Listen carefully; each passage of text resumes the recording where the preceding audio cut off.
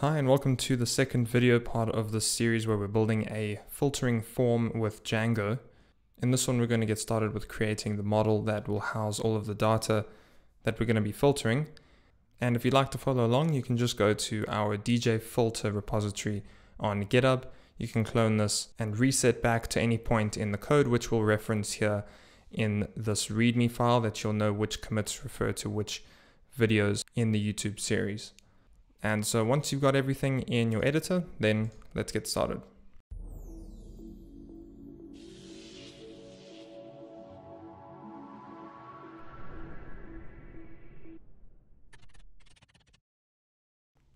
So I'm inside the source folder, and if I list everything out, you can see all of the files inside there.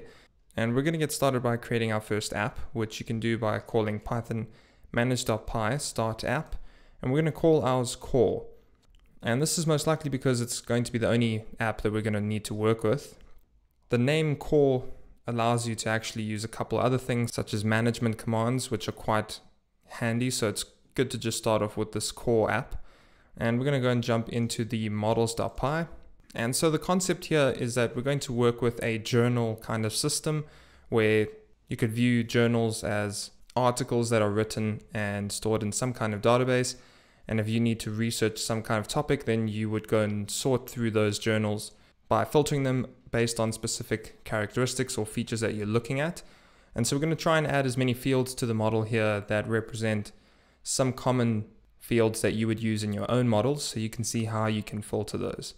And so we'll start by creating our class, which we'll call a journal, and it's going to come from models.model. And the first field that we're going to give this journal is a title, and this is simply just going to be a character field, which we've seen before, and we have to pass in the maximum length into this, so we'll just say 120 for example.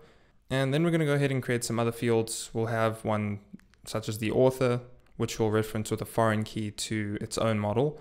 We'll also create a category or list of categories like this, which will be a many-to-many field.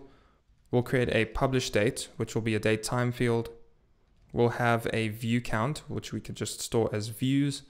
And we could then have a reviewed, which will be a Boolean field, which you could view as maybe the administrator of the website needs to review articles to see if they're actually legit or not. But again, this is just an example. So let's go and create those models that we need. The first one will be the author. So we'll say class author, which comes from models.model.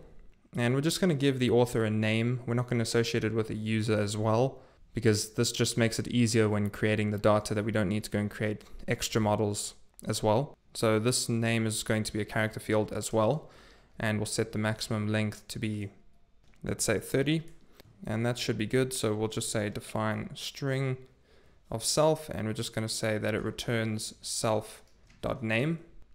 And then here in the journal, we'll say that this equals to models.foreign key. And this is going to take in the author as its foreign key. And we'll say that on delete equals to models.cascade. Then we can go and create our category, which we'll do here as well. So we'll say class category, which comes from models.model. And we're also just going to give this category a name, which will be the same thing. It's going to be a character field. And we'll also just give it a length of 20. And we can just copy that method there as well. And then we'll just copy this as well, except it's not going to be a foreign key. This is going to be a many-to-many field. And so we're going to take the category and put it there. And then we can add the publish date, which will be a date time field.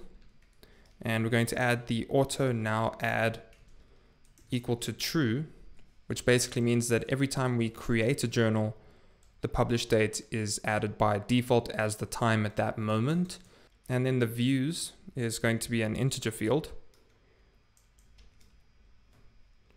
And we're just going to set the default as 0.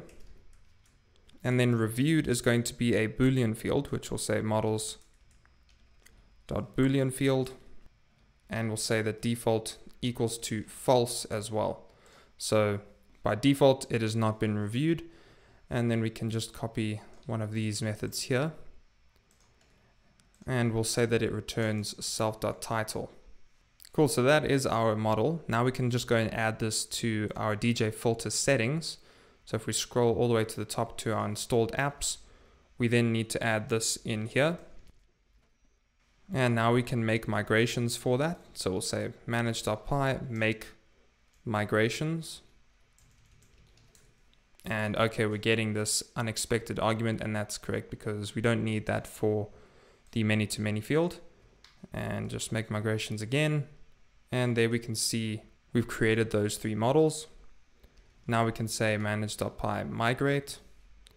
And so now we have our models. In the next one, we're going to start by creating a view that can just list out the entries that we have. And so before we end this video, what I'm just going to do is import this into the admin. So we'll say from.models, import the author, the category, and the journal. And we'll say admin.site.register author, and we'll also register category and journal. And then we'll also create a super user. So we'll say python manage.py create super user, and I'm going to make the username admin. I'll leave the email blank, and I'll add a password as well. And now if we try and run the server and we just take a look here, we can also go and log into the admin.